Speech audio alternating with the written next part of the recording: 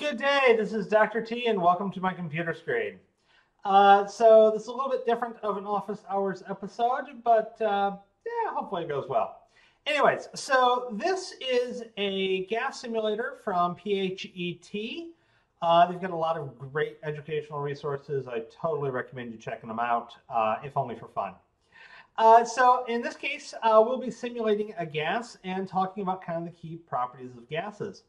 The understanding of gases center around what we call the kinetic molecular theory. And to show this, probably should get some gases then. So I'll say what it does or do what it says and put some gas in by pushing the handle.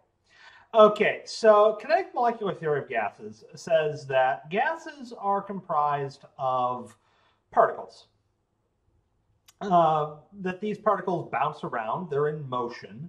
So the molecular part is the fact that they're in particles, whether it be molecules or atoms. Ions as well, but once you're getting a lot of ions, you're really starting to move in more to the plasma field. But, you can have ions. That's totally possible. And so they're bouncing around. That's the kinetic part. And there's kind of two ways of looking at gases, what we call an ideal gas and a real gas. The ideal gas has a couple of assumptions. It's assuming that as those particles bounce around, then they're going to bounce off of each other. It's completely inelastic collision, and it's like billiard balls bouncing. No energy is lost. They don't stick to each other, basically. The other assumption, which is clearly not the case in this particular simulator, is that the volume of the particle is really small. It's really negligible, so that the volume of the container is the volume that they have to bounce around. Now, obviously, these particles are large enough that that's not really a valid assumption in this case, and this is definitely a real gas. What you'll end up finding is I'm going to talk about ideal gases, and then we can use some equations to start linking properties.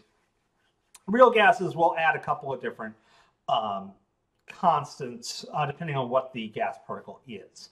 The nice part about ideal gases, though, is that those two assumptions under normal conditions are good enough.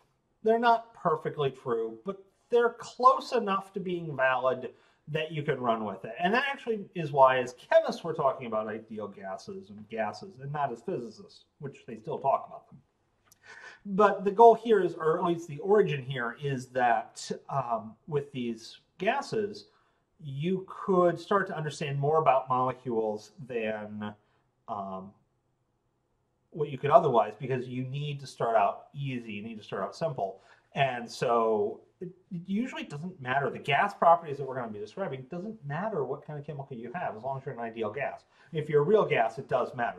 There's correction constants that do change depending on what that chemical is. But this allowed us jumping off part to really start understanding chemistry because it allowed us to simplify a whole lot of things. Okay, so when it comes to gases, there's really basically four key properties, and you're seeing all of them on the screen right now, although one of them is a little bit less obvious. So I've already talked about volume, and that's the volume that the gas particles have to bounce around in. And once again, that would be the size of your container in an ideal gas, the size of the container less the volume occupied by the gas particles in a real gas. So once again, throw in a constant if necessary. And it's going to be measured in any volume unit you'd like. It doesn't really matter. Liters are popular, but you don't have to. You could use acre feet if you wanted. I don't know why you'd want to, but you could. And of course, in this particular case, our little guy can shrink the container, etc. And as you notice, these properties are going to be related. So the temperature and the pressure just went up. So let's talk about temperature. You obviously know what temperature is. But just kind of to flush things out. If you look at these guys, they're bouncing around. Some are bouncing around faster than others. You're always going to have this kind of Gaussian distribution. If you plotted the velocities of all of these things, some would be going very quickly. Some would be going very slowly, and a bunch would be going kind of medium speed. Now, of course, that's a heavy species, and I can add a light species, and the light ones are going faster, because temperature is really describing much more of the average kinetic energy. That's an imperfect definition, There's more going on, but that is a more than adequate working definition of temperature, the average kinetic energy of your particles. Once again, it's not perfect. There are definitely folks that, upon hearing this, would just be pulling their hair out and screaming, but no, it's definitely a workable definition for most anything, as most chemists will do. Obviously, for some folks, it's not good enough, but that's because they got specialized work. Now, the other thing I'd like to point out is just, you notice there's a bunch of atoms in there, or a bunch of blue and red circles. The next property, and I'm leaving pressure to the end for a reason you'll see here shortly. The next property is going to be just how many you've got of there. And so that property is, usually measured in moles. Just how much gas do you have in your container? You could measure that with any count. I mean, you could use dozens, you could use individual atoms, but both of those are ludicrously too small for any kind of real-world application. So mole is the only practical number you can use. One other quick kind of backtrack when it comes to temperature. You notice how that one's in Kelvin. Temperature is describing that average kinetic energy. You don't want to be using a relative scale. Celsius or Fahrenheit are both relative scales. So if you try and use either of those, they'll have a 0 in them. And when you try and use the temperature in any of our equations, they blow up and they go negative when you go below freezing, and it just doesn't make a sense. It would sort of make sense if it was water. It doesn't. It's still, the math doesn't work. Because really you need to be describing that average kinetic energy, and having a relative scale with a 0 just arbitrarily plumped someplace in your scale doesn't make sense, because it's not 0 at that point, and you don't have negative energy. So you have to use what we call an absolute scale. An absolute scale puts the 0 at absolute 0, the point where the motion of the particles is, it's actually not 0, but we're going to pretend it's 0. So the point where they've really settled out and it cannot get any colder. All of their thermal energy is gone. And then you go up in temperature that way. There's two absolute scales. Each one's mirrored off the relative scale. So the one we always use, the one that's used here, is Kelvin. By the way, there is no degree sign in Kelvin. Complaint on the light bulb boxes. But anyways, you've got Kelvin. That starts at absolute 0, uses centigrade units, and goes up. Conversion between centigrade and Kelvin, centigrade plus 273.15, if you feel like it. So centigrade plus 273.15 gives you Kelvin, because absolute 0 is negative 273.15 centigrade. Alternatively, you could use, no one does, but you could use the other scale, which is Rankine. In that case, it's exactly the same idea as Kelvin, but instead of using centigrade units, you use Fahrenheit units. Obviously, in certain circles, it took a little bit longer to move on to the SI system than others. So in that case, you could use Rankines. That's 400 and some odd degrees plus your Fahrenheit. Once again, I'm used to the SI system. So yeah, you got yourself your temperature. So that leaves you really the last unit, and that last unit is pressure, and pressure is a little bit more interesting. Pressure, you notice how those particles are slamming against the sides of the container. That fundamentally is pressure. It's the amount of force being pushed or exerted on your container by the particles that are bouncing around within it. Yeah, so you imagine getting hit in the face with a ping pong ball. That would be annoying. But at a certain point, you're just getting hit in the face by a bunch of ping pong balls. It's no longer individual strikes. It's now just kind of a force pushing on you. And that's basically the same idea for these gas particles. Now, there's a couple of different ways you can measure pressure. So there's a couple of different ways of doing units. The simplest way would be to have a little pusher plate, have no gas particles behind it, or have a known amount. And then the amount of force that you push on the plate, maybe accounting for any gas particles bouncing on the other side, would be your pressure. So in this case, your units are going to be in terms of the size of the plate, so area, and in terms of force. So it would be force divided by area. The two common ones would be the pounds per square inch, which is exactly what it sounds like, PSI. So that's going to be the force in pounds and the area in square inches. We use that quite a bit.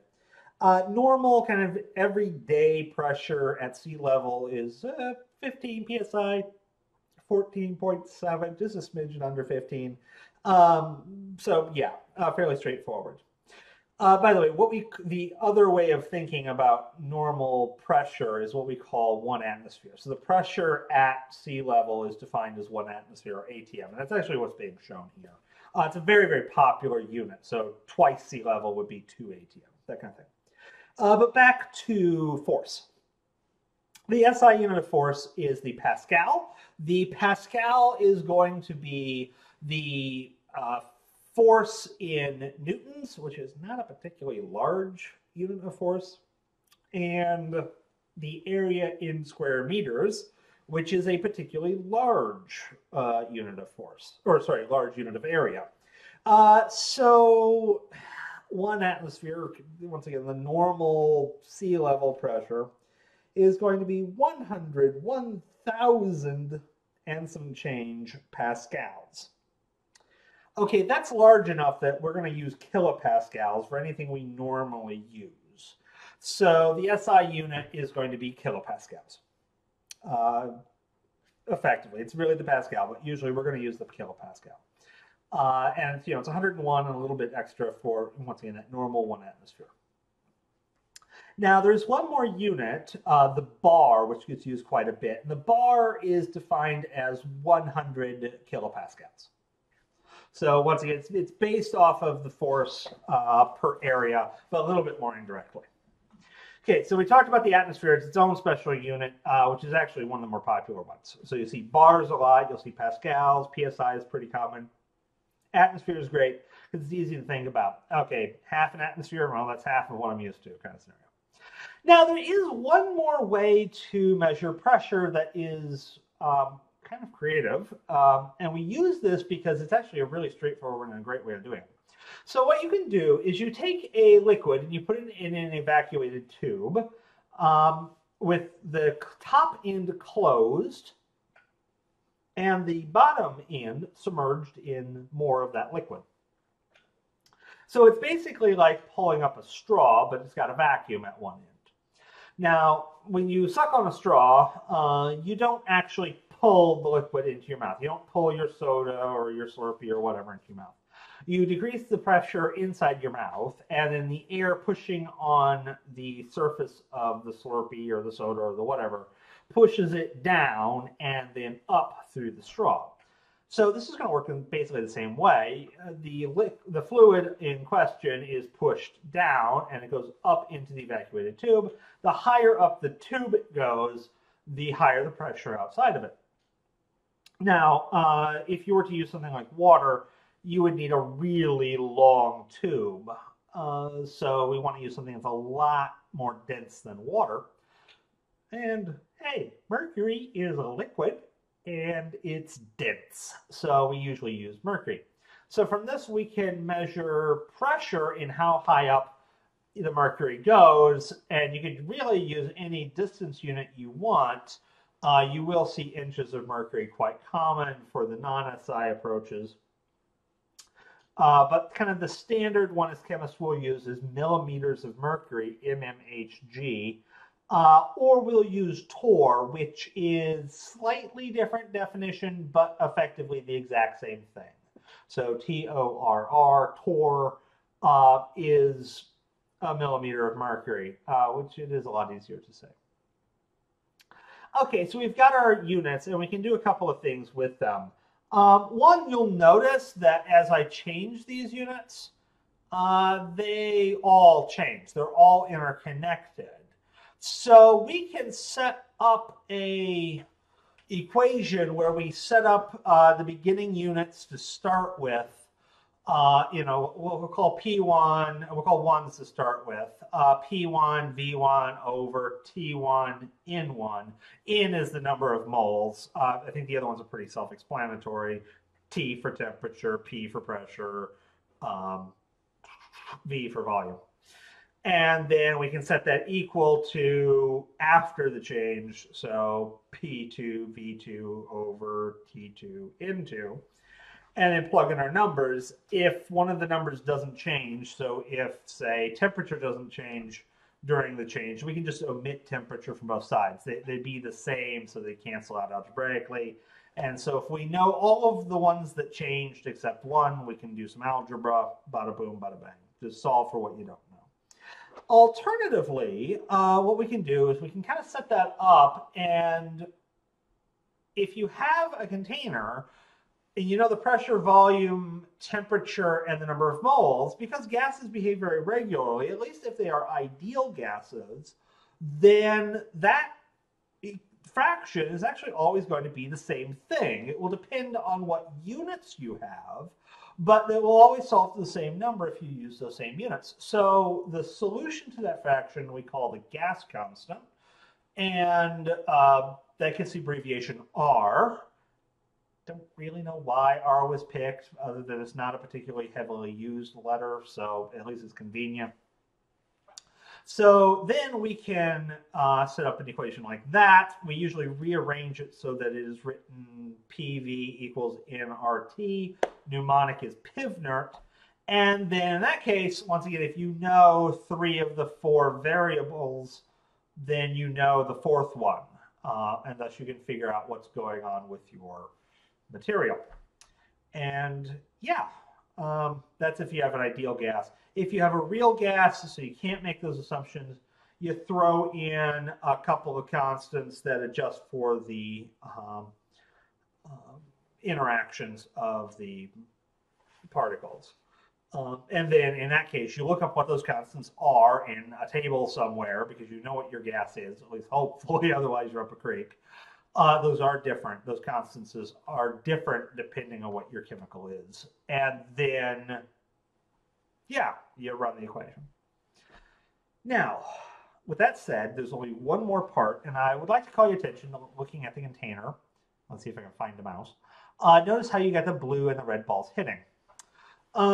You've got a mixture of gases, and you can do a rather interesting quirk. I could imagine taking an identical container, Control C, Control V, and in one container I've got my red particles, the other container I've got my blue particles. I think those are blue, and they're bouncing around. And if I did that, the volumes would be the same. Now, remember, it's an identical container. They'd have the same average kinetic energy, so the temperature would be the same. Obviously, the numbers would be different, and if I think about it, there would be less of them, so there'd be less collisions, so the pressure would be different. And if I were to add the two numbers together, they would add up to what's currently in there. And if I were to add up the pressures, then those would add together. And that's actually our last gas law. It's Dalton's law of partial pressures. And in this case, what you can do is you can look at a mixture of gases and say that the total pressure, the thing that an actual pressure gauge would measure, is the sum of the pressure being contributed to that by each of the gases in the mixture. This is actually quite important to us because chemical reactions occur with collisions.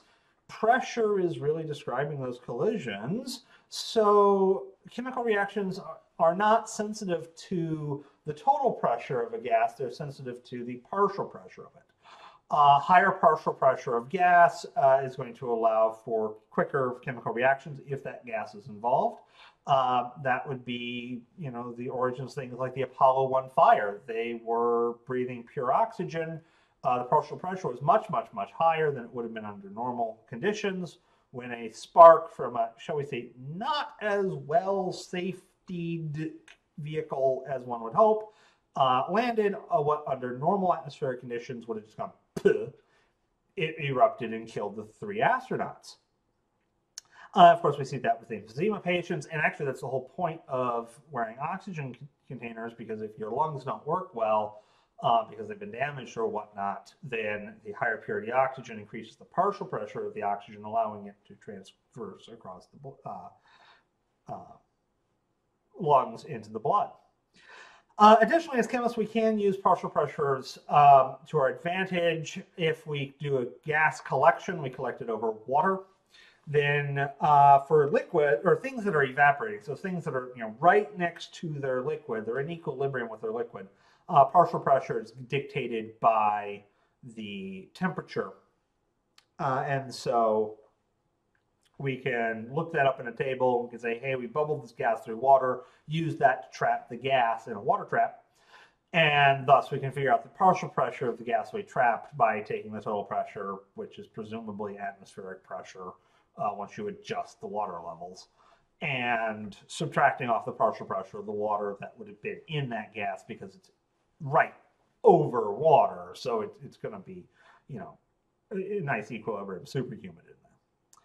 Okay, so with that said, hope this helps. Have fun and have a wonderful day.